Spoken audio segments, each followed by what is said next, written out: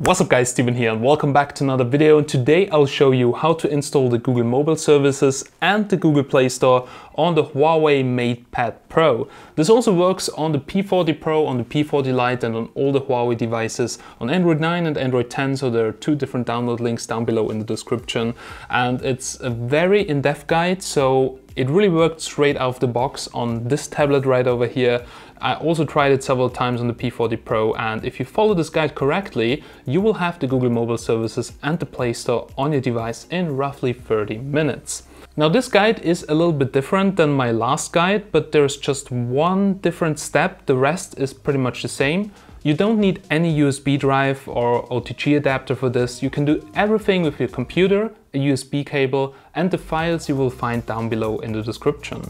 Now I have to give some credits to the guy linked down below in the description, because he found a way for the Google Account Manager to work straight out of the box. That's really cool. It's a little bit more complicated, but you won't have any issues with signing in on your device. Alrighty guys, then now I would say, let's go. Alright guys, so we're now here on the computer on a MacBook Pro, because some of you guys wanted to see how this works on a Mac. If you have a Windows PC and you want to see this part, then make sure you check out the video down below, because there I'll actually explain the same thing we do right now on Windows. Now first of all, you have to connect your tablet, your smartphone or whatever you want to install GMS with a USB cable directly to your computer.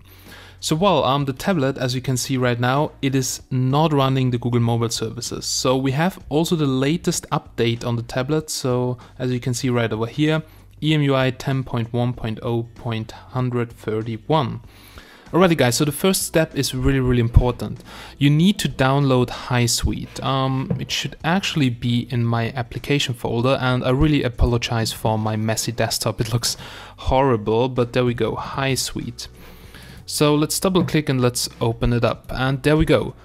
Now it says here connect your Mac with a USB data cable, and yeah, you just have to replug your device quickly, and then you will get here a message box.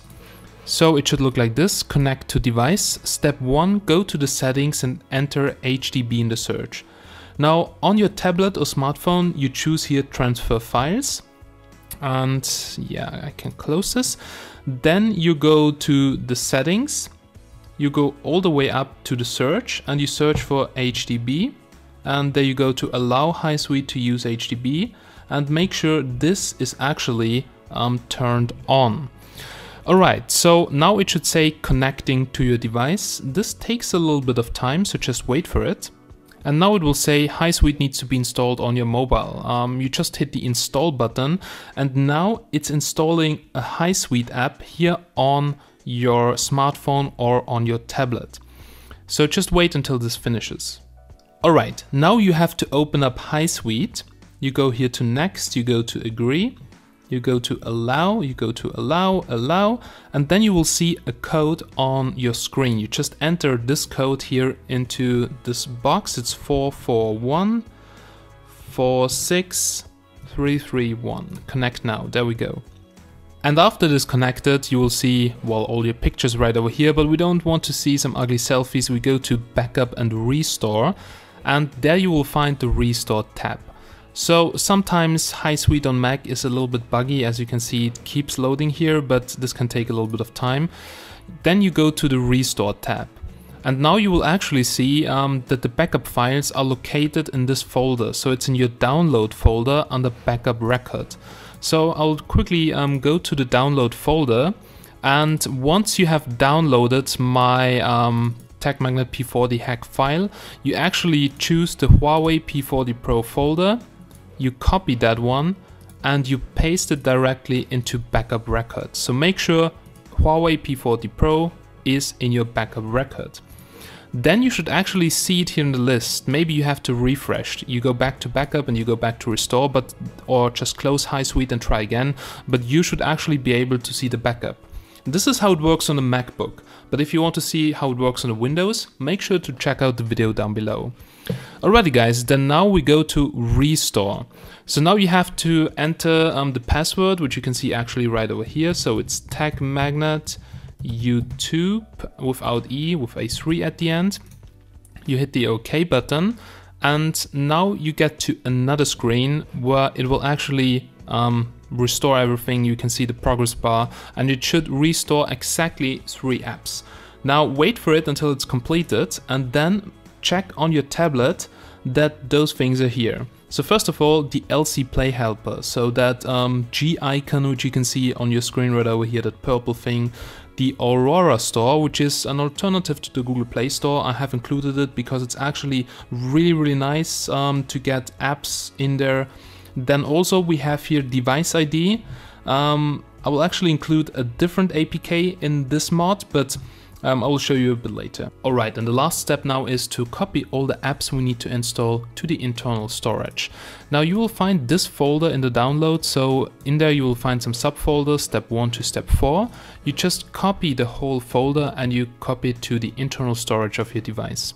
On Windows it's super easy. You go to your PC, you open up your device and you just paste it in there. On a Mac it's a little bit more tricky, so you need the tool which is called Android File Transfer. It looks like this. Basically when you connect your device, you open up that tool, you go to Transfer Files, and then you're actually here in the internal storage of the device. And now you just Command V and you just drag and drop it in there. And as you can see, it's now copying everything to the tablet. So there we go. And alright, we are done. Android 10, we have here the subfolders. Now we can disconnect the device and do all the rest on the tablet itself. Now guys, there we go. When you have done everything right, you should see those applications here on your screen. So either on your smartphone or on your tablet or whatever. The first thing you're gonna do is you open up the LC Play application. As you can see, this is kind of huge. You go to activate this device administrator, we'll remove it later. You hit the allow button and you press the blue bar at the bottom. And make sure it starts to download something which is obviously not working. And then you just simply swipe it away. Alright, so that was the first step. Now we have to install all the APKs we've copied to the internal storage. So you go to the file manager, you go to the internal storage, you open up the Android 10 folder and you go into the step 1 folder. So just start here at the top with the first one, the quick shortcut maker, and there we go. Then we go to the second one, there we go. So that are the Google Play services, as you can see. Then we're going to choose the third one, so there we go. Now this one, there we go. Number 4, the Google Play Store itself. Can take some time. There we go. The library.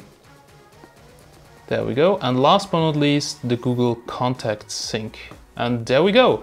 Alright, the first 6 applications are now installed. Okay guys, so now we come to the tricky part, and it's a little bit different. Now we have here the quick shortcut maker which we are using. So when you open it up, there will be a pop-up message, so just press the OK button. And now you go all the way down to Goo, and there you will find Google Account Manager.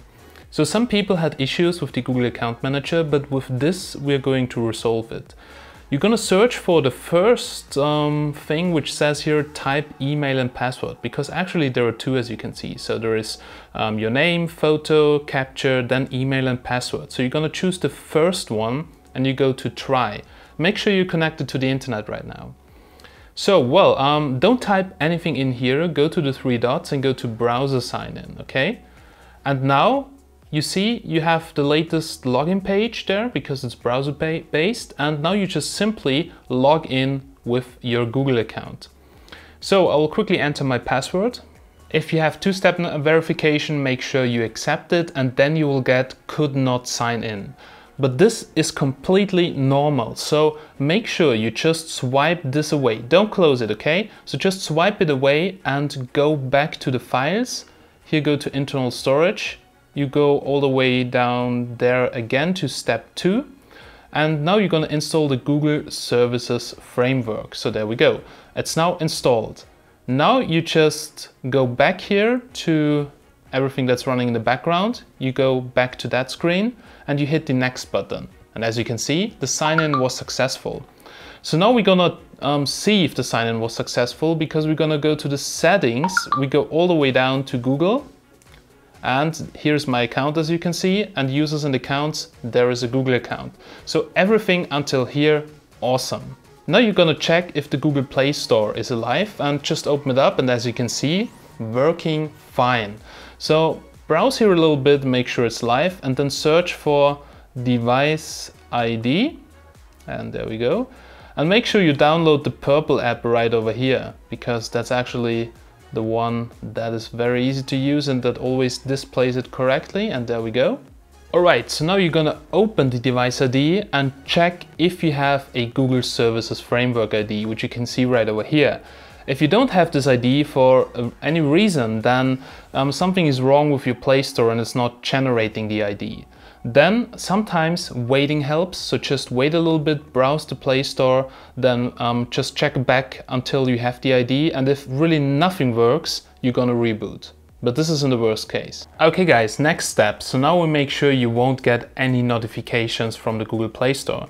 So make sure you go to the settings, you go to apps right over here, you go to apps, you search for Google, and you find the Google Play Services right over here. You're gonna force stop the Google Play Services, you're gonna uninstall them, okay? There we go, Google's Play Services are gone. Now we're gonna go to Files and we install the modded Google Play Services, which you can find in step 3. So there we go. Now we're gonna install that application, and there we go. All right, done. So now you can actually check Play Store working. Now you go back to settings and apps and you search for Google again. But now we're gonna do something different. We're gonna search here for the Google Services Framework, and you can do that by pressing the 3 buttons right over here and go to Show System Processes, very important. Here we have the Google Services Framework. You're gonna force stop it. You're gonna go to storage, you're gonna clear the data, and you're gonna force stop it again. Force stop it again. So as you can see, this is a little bit buggy. So really take some time, wait in between, force stop, and there we go. Now you're gonna uninstall the Google Play Services Framework and you go back to the files. You go one step back to, I think it's step number 2. Yeah, Google Services Framework. You're gonna install it. You're done. Alrighty, after that is done, you're gonna open the Play Store and make sure it is working. As you can see from this point, actually notifications are gone. So I don't get anything right now, but we're not finished. But you need to make sure that the Play Store is alive right now. That is actually really, really important, because the last step is we're gonna go back to the settings again, to apps. We're gonna search for Google. We find here the Google Play Services. You're gonna go to storage, you're gonna clear the cache, you're gonna force stop them again, you're gonna uninstall the Google Play Services, you go back to the files, you go to the last step actually, which is step number 4, and you're gonna install the Google Play Services, the last modded APK. All right, and ladies and gentlemen, there we go. So as you can see, Play Store working fine even after the last APK. That is really super awesome, really amazing. We can check device ID, we have a generated Google Services Framework ID, and yeah, that is looking really good. But now before you do anything, you probably have a lot of crap open right over here, so just simply reboot your tablet or your smartphone. So hold down the power button, go to restart and wait for it to reboot. Okay guys, well, that's basically it. We have the Play Store on the smartphone, we are logged in, there are no notifications as you can see, so this worked actually fine. That's absolutely amazing. But it only works, it really only works when you do this on a fresh installation, so on a fresh resetted device. Otherwise, there could be anything in the cache that's messing up everything. So please reset your device before you do that. Now we need to uninstall this application because there is still a device administrator that we don't want to have. And to do that, we go to the settings here, we go to apps, we go to apps again. Here we're gonna scroll all the way down, sorry guys, we're gonna scroll all the way down to the Chinese app right over here and we hit the uninstall button. This will also deactivate the device administrator, so that will be 100% gone, no worries about that. Just make sure it really fully uninstalls, and there we go. Can take some time, up to a minute. Hit the OK button and the app is gone. Well, in my update package there was this device ID which you can actually remove. Don't remove the Google Account Manager, really important. I'll just show you something which you can do if you have a business account, because there you will maybe get a sign-in error.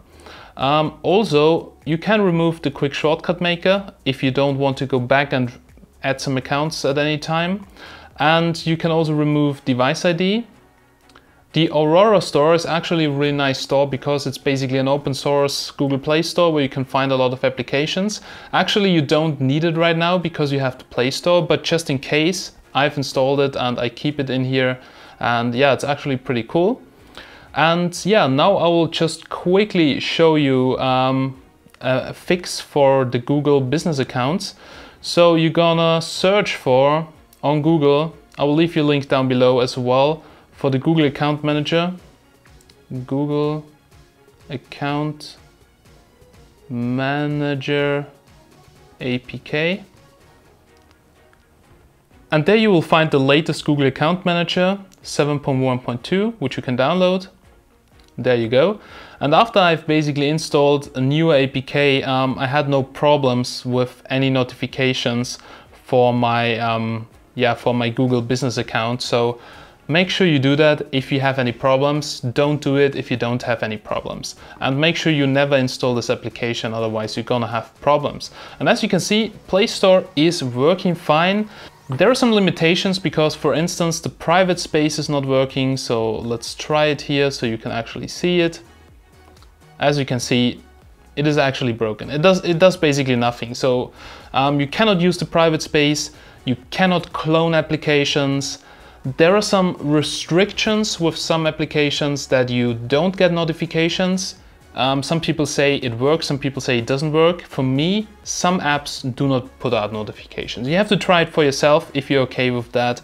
But well, basically that's how you install Google on any Huawei device. And I hope you liked it. You don't need any USB drive, and I really hope, guys, that this was helpful for you. Big thanks for watching. As always, I'm Steven from Tech Magnet, and I'll catch you in the next one. Have a nice day and peace.